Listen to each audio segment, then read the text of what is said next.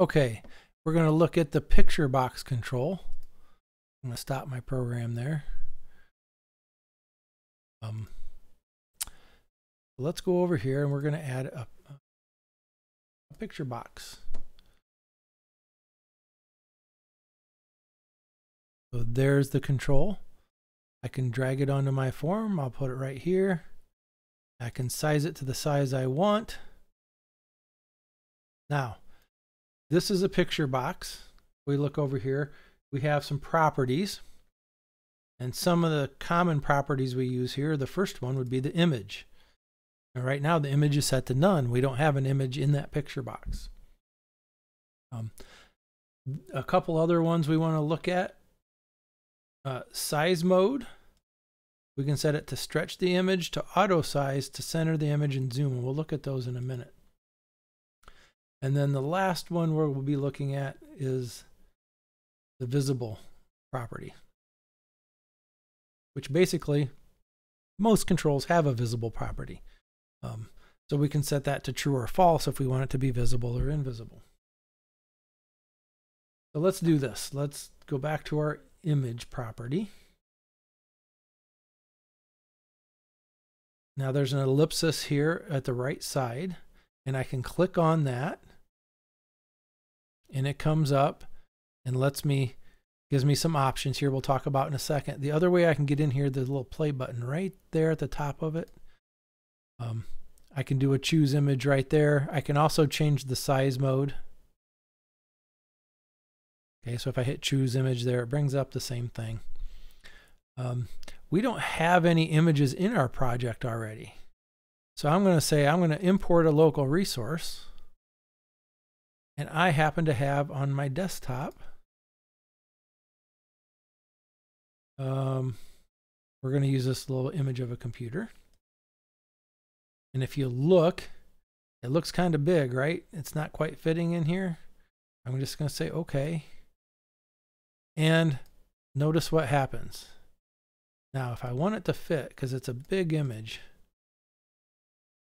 bigger than I probably want for a Windows form, and we follow the same rules here we do on web design. If you need a smaller image, you're better off to edit it and use the actual size you need. But we do have some options in here. Size mode normal, we can do size mode stretch. But look what happened there. Did you notice that? When I put stretch, it stretches the image to fit the box, and we can end up with a squished image or an image that looks distorted. That'd be a good thing. If I put my picture in there, I could go like that and have an instant diet.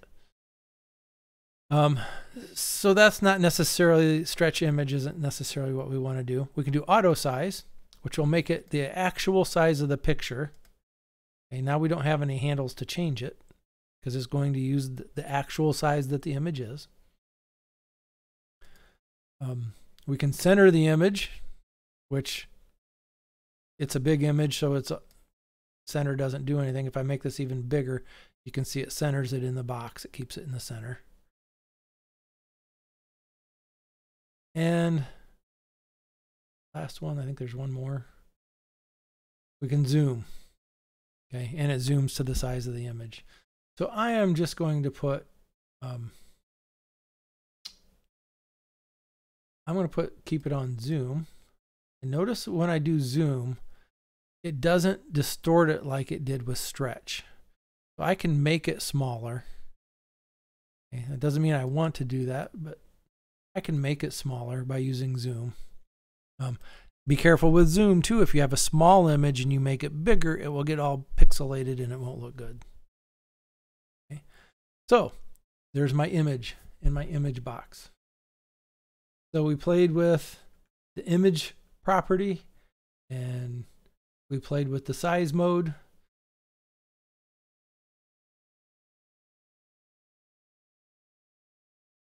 Let's do the visible tag now. So if I go down here and find visible, wasn't selected on it, and I set visible to false. Okay. Notice I can still see it. Okay. In our designer, we don't really want things to just disappear and not be seen at all. But when I run my program, the image is not there. So I set that visible property to false and it's not there. If I set it to true, we will see it. There it is. That's a visible property true. So let's do something. Let's set it to false. And then let's make a new button.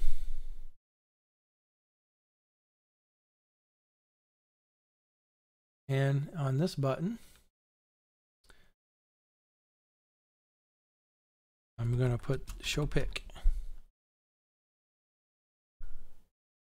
I'll make it the same size as my others. I can go up here. Notice it gives me that little line there and kind of shows me how to space them nice and evenly.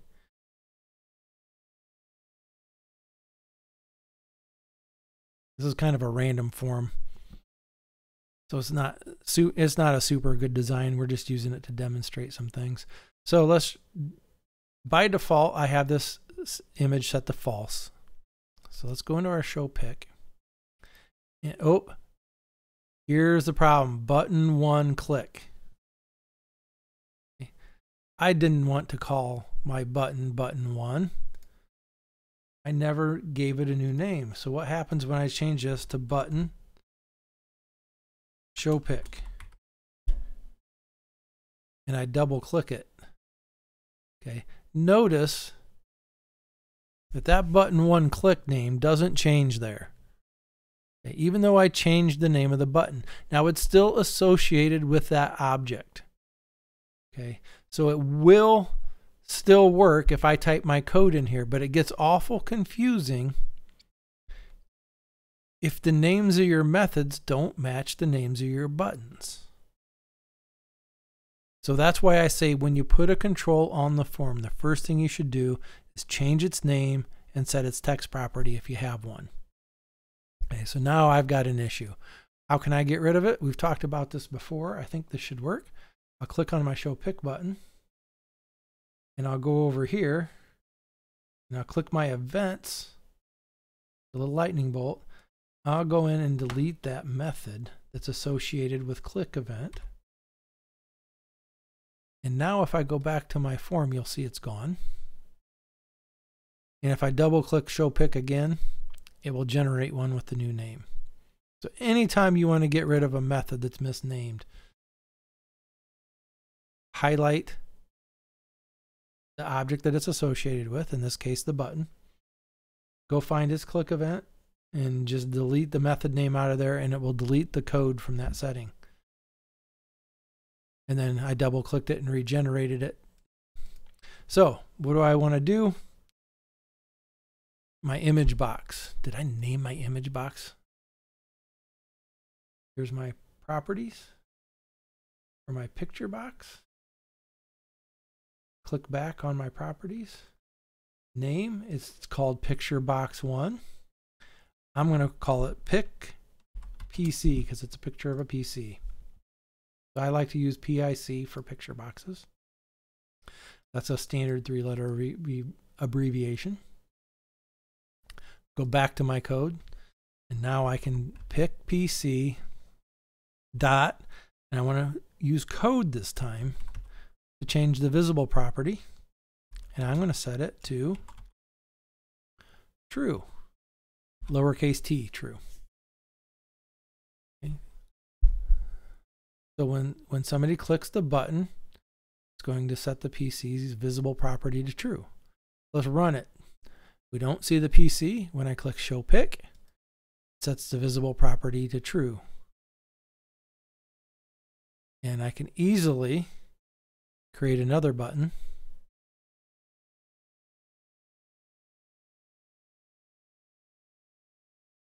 called hide pick, and I will call this button hide pick. And using names like this are nice because when I see it in my code, I know exactly what that button does. Okay, pick.pc dot visible equals false. So I'm going to set the visible property for the picture to false. Okay. Show the pic, hide the pic. Show the pic, hide the pic. If you're really interested and want a little challenge, you could make one button that turns the pic on and off. Might have to use some if statements in there and do some testing. That's it. Well, I mean, we'll get to a spot where you'll do that automatically, but a little challenge for you if you're interested.